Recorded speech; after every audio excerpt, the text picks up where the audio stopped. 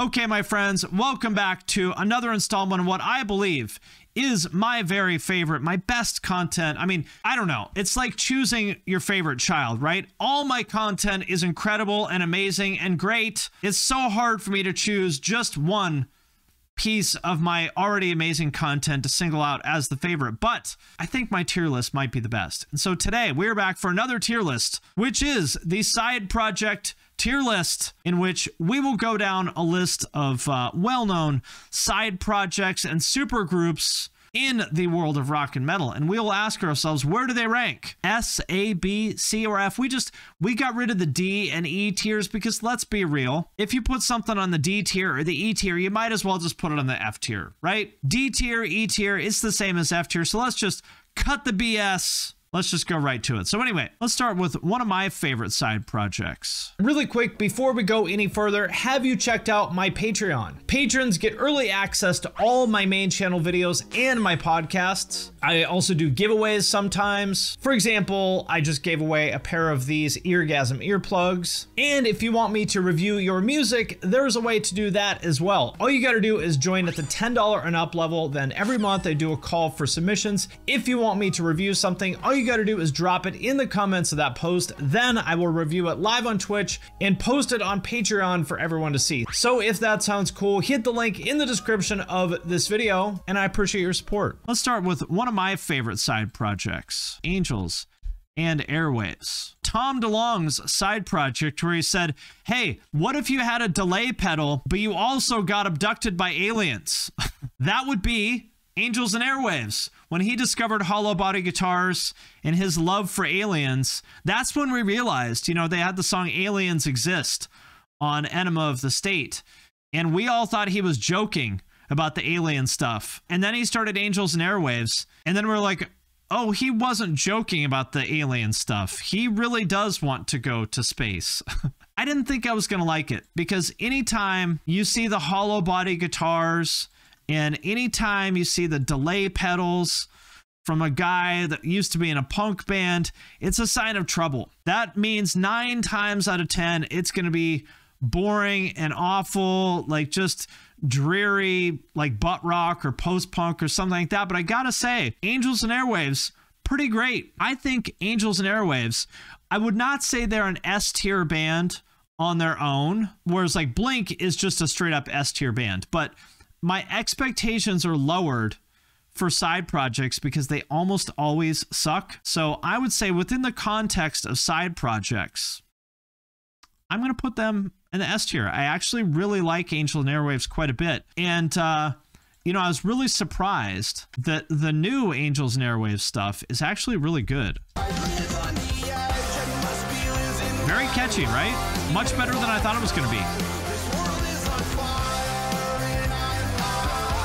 And, you know, let's be honest, Blink without Tom, it's kind of mid. So I think we realize in hindsight, actually, Tom was the real key to Blink being awesome. So I'm going to put him on the S tier. Again, within the context of side projects, I would say they're an S tier band. Something that's maybe not quite as good, Psycho Synner. This was Jeremy from Five Finger Death Punch quit the band to start this new band that was originally called Psychosexual, which is one of the absolute worst band names I have ever heard. Just sounds like straight up local band name. They, for some reason, rebranded it to Psycho Synner, and somehow it's actually even worse than you would guess from the name or from the photos. It's shockingly bad. Looking like the Will Ferrell devil from SNL. It's like a deaf person trying to sound like Typo Negative.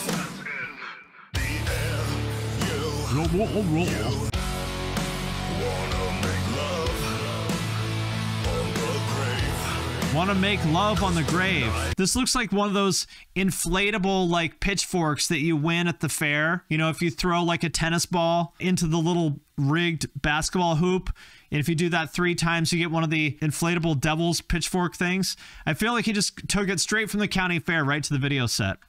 Really shockingly bad, even in the context of like, if you said, hey, the drummer for Five Finger Death Punch started a new band called Synner. You would think, oh man, that's probably really bad. It's worse even than that. Even going into it with such low expectations, it's even worse than that. So I think we got to put that on an F tier. I mean, it either goes on the F tier for being just truly horrible, or it goes on the S tier for being so awful that it's actually great. But I'm just going to go ahead and put it on the F tier. That's what I think. Okay, next. How about Velvet Revolver? You guys remember Velvet Revolver?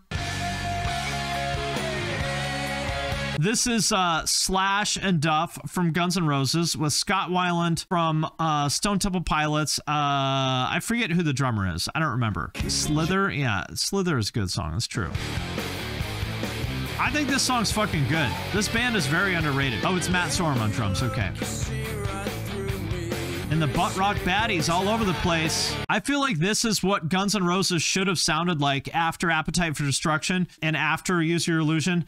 Axl spent like fucking, what, 15 or 20 years or some shit making Chinese Democracy, which was absolutely horrible and didn't sound like Guns N' Roses at all. Meanwhile, everyone else in the band was like, you know what? We're just going to go with Scott Weiland. We're just going to make the album that Guns N' Roses should have made. I think this is a great LA, like, butt rock, hair metal kind of band. They're really good. Very underrated. You don't hear their name come up too much. And I think they're damn good. A damn good band. You know what? Their singles are really good. The album stuff, not quite as good. I would put them on the A tier under Angels and Airwaves. But damn good band. Very underrated. Especially for supergroups. Supergroups maybe have an even worse track record than side projects, because, you know, you get that many big egos in a band, and it almost always is going to be awful. And they are one of the rare examples when it actually was good. Now, speaking of big egos, how about your man, CMFT, Corey M. Effing Taylor? Ladies and gentlemen, may I remember this? You remember Corey M. Effing Taylor? The Ford F-150 commercial? This summer, save up to 20% off brand new Ford F-150s. 4.5% on approved credit. This looks like an Aikmaster transition. Where's the rapping? Here we go.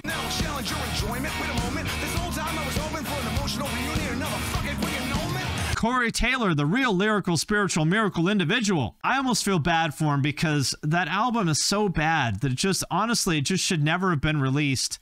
And I just feel bad for him that nobody was like, bro, don't do it. Come on, man. Just, I know you put a lot of work into this, but trust me, don't put CMFT out. Don't do it, man. But it's still better than Psycho Synner. So I'll put it in the C tier. Definitely better than Psycho Synner, at least. There is that. Oh, here's a good one. Here's a good one. You're going to like this one. Do you guys remember the VH1 show Supergroup? This was Ted Nugent, Sebastian Bach, Scott Ian from Anthrax, Evan from Biohazard, and Jason Bonham, the son of John Bonham. One of the most amazing moments on reality TV ever. Evan Seinfeld playing Punishment by Biohazard on an unplugged hollow potty guitar for Ted Nugent, who is definitely not impressed. It's kind of like this. See, I can do that. Playing air drums. I don't know if Ted's ever heard anything like Biohazard before. It's very ominous and demonic. There's a part very ominous and demonic. I question not me. It only happens to others. I can't deny reality. Some real clashing of egos on a king-size bed. I don't think heavy metal is sexy at all. And even the girls that like heavy metal are just pretty skanky and dirty. Well, he's right about that. And the band is even worse than you might think. I mean, it sounds like a local band. It really does.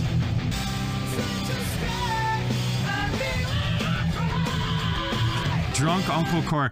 I mean, it's just insane that with these people, all incredibly fucking talented musicians, with these 5 people on the band, it sounded that bad. I think it's just, you know, you get 5 egos that big in the same room. Nobody can agree on anything. And I don't know, really, truly, truly shockingly bad.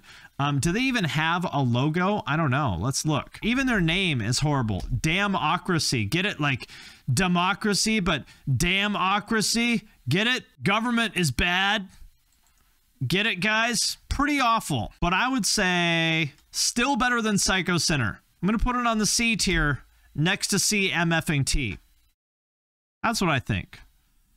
It's bad. Their riffs are demonic, at least. That's true. Even the name is local band. It is. Everything. Like, how do you get those guys in the same room and you come out with a local band? That's my question. Another good one, a classic of the mid-2000s, or maybe it's 2001, I don't know. Fieldy from Korn's side project, Fieldy's Dreams, as heard on their first album, Rock and Roll Gangster. Alone at home, laying in my bed, hearing voices in my head. Leave me alone, I can't cope with this pain. I can't cope with this pain. This sounds like somebody who was inspired by Cottonmouth Kings to become a rapper. Like someone who's been listening to Cottonmouth Kings for like 10 years and it's like, you know what?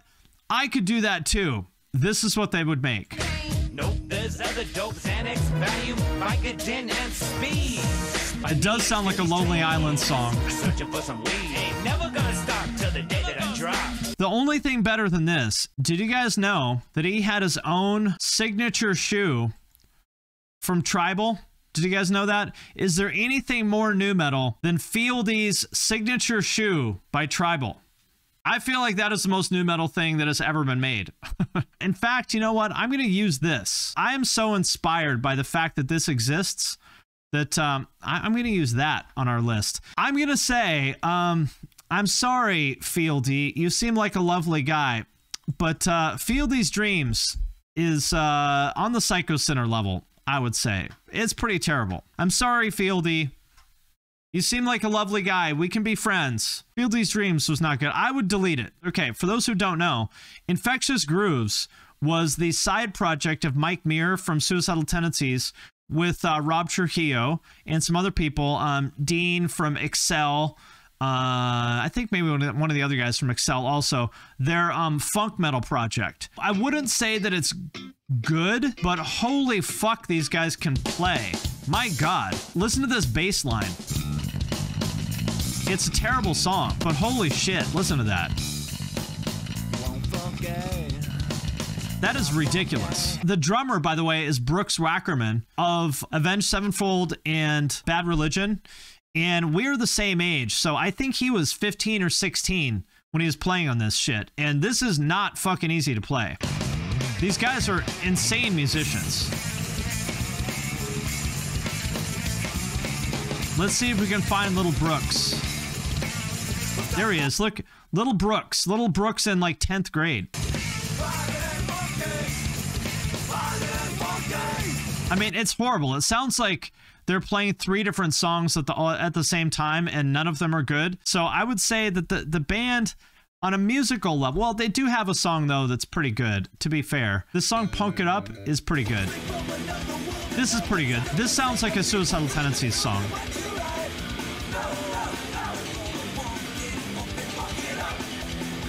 This song's pretty good. I believe that the drummer on this is Stephen Perkins from Jane's Addiction, who's also an extremely fucking good drummer. So I don't know how Mike Muir convinced Brooks Wackerman and Stephen Perkins to play this awful music with him, but both of them are amazing drummers. And Rob Trujillo, obviously one of the best metal bassists ever. And Josh Freese, yeah. He's got amazing musicians in his band. So, is it good? Well, I don't know if we could go so far as to say that Infectious Grooves music is good. That might be a little bit of an overstatement, but I will say that at least it's not terrible. The guys can play their fucking asses off. So for that reason, I'll put it on the B tier, which maybe is a little bit generous. But would you rather listen to Infectious Grooves or Damnocracy or CMFT, right? You'd rather listen to Infectious Grooves. So I think a B tier is fair. Next up, we have Transplants. Or, as I should say, Transplants with Tim Armstrong from Rancid and Travis Barker from Blink-182 playing. It's like kind of like drum and bass music for punk rock kids. That's what Transplants is all about. And Ezek's cousin, Skinhead Rob. The shampoo commercial song, that's right. I love this album. I think it's awesome.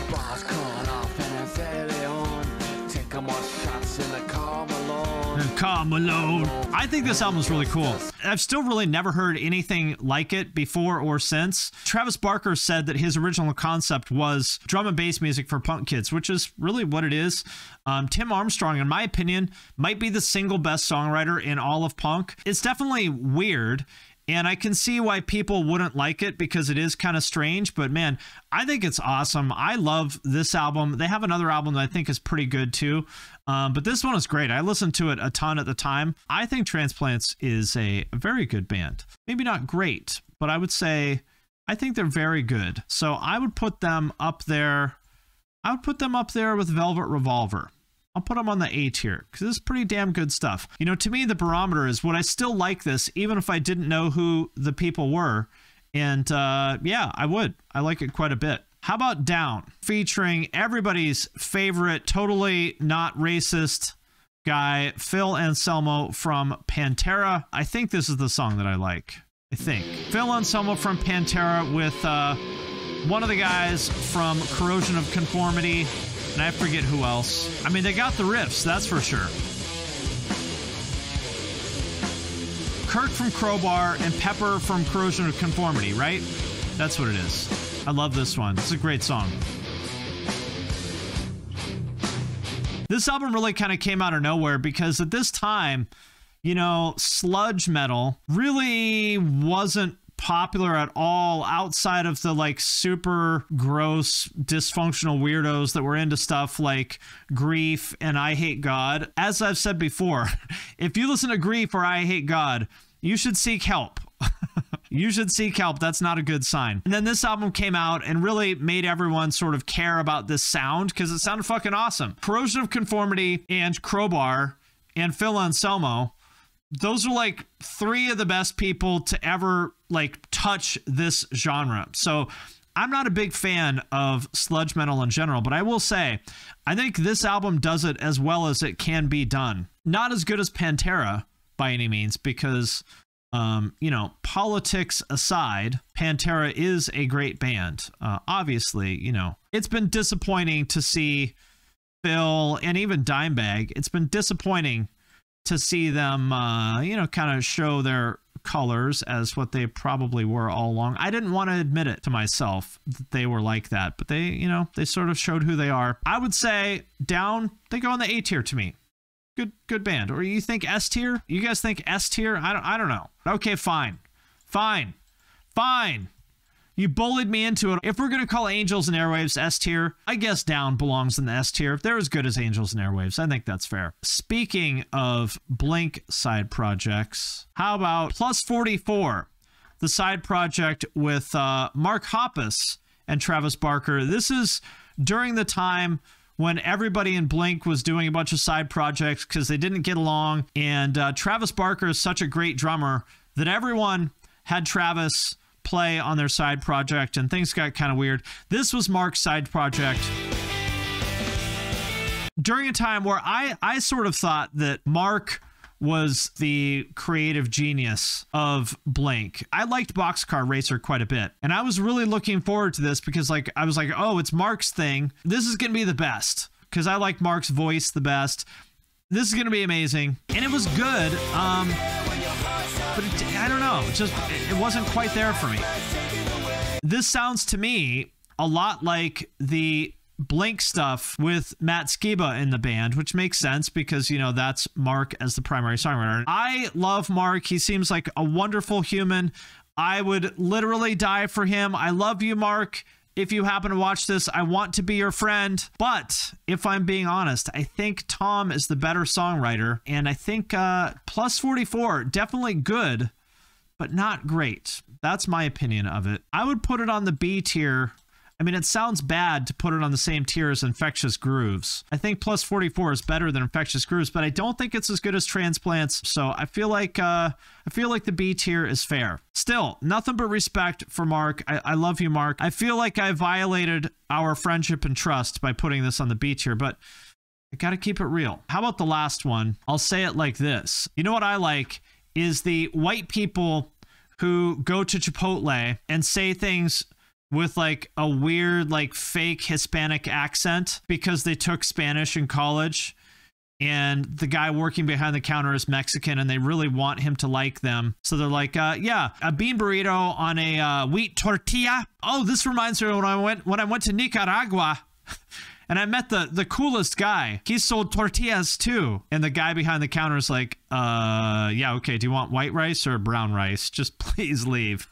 Anyway, Brujeria, or Brujeria, as the white people at Chipotle would say, is a very funny band, a concept band that was supposed to be, the story is that they were like Mexican drug dealers who were also like satanic cultists. So they all wore these masks. Nobody knew their real identity. And it was like, oh, these Mexican drug dealers started this satanic death metal band called Brujeria. And like they're on the run from the cops, so they can't show their faces. And the album was also good. Their first album was called Matando Güeros, which means like kill whitey. And they were good. And listen to those riffs. It's like really shitty, but really great, like grindcore. And then it turns out that the members of the band were not nearly as demonic as we thought they were. It's Dino from Fear Factory on guitar, Jim from Down by Law, I think on bass, I don't remember. And one of the guys from Faith No More was in the band as well. I'm like, wait a minute. Brujeria, they're not Mexican drug dealers. It's fucking Dino, and Raymond from Fear Factory. It's Dino and Raymond from Fear Factory with the guy from fucking Faith No More and Down by Law. What the fuck? And Shane from Napalm Death, I think. They've had a million people in the band over the years. But anyway, I think Brujeria is great and amazing. I think their first two albums are incredible. They trolled everybody, and it was great. I was a teenager at the time, and I bought all the lore. I was like, oh, they're these scary Mexican drug dealers. Like, wow, this is so edgy. I bought all of it. I thought it was all legit. And then I found out. I got tricked just like everybody else. I would say they're a good, solid B-tier band. You know, I mean, they're basically a shitpost band, so not supposed to be good. They're like mediocre in the best way. Absolutely love the band. Fantastic. Very mediocre in the best possible way. So there it is. Brujeria belongs in the B tier, but as I've said before, the B tier is the real S tier. The A tier is really the C tier. The C tier is the F tier. The F tier is just the F tier. And the B tier is really the S tier. As I've said before, it's very simple. So that does it for today's episode of the Side Project tier list. Join us next time for another episode where we'll look at your favorite rock and metal side projects and supergroups, and we will ask the question, where do they belong on the tier list? It's very ominous and demonic.